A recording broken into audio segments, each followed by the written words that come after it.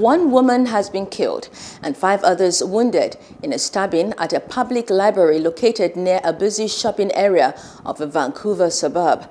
Police say they have a lone suspect in custody. Video from the scene appeared to show a man injuring himself with a knife before being taken into police custody.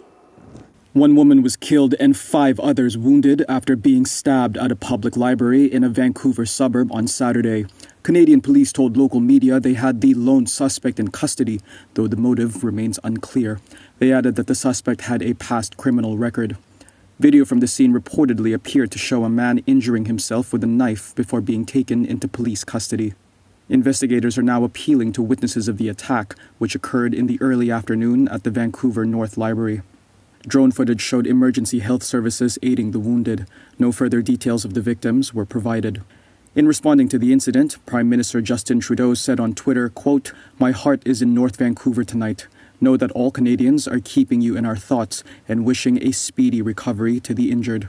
North Vancouver is a mostly quiet and wealthy suburb of about 85,000 people.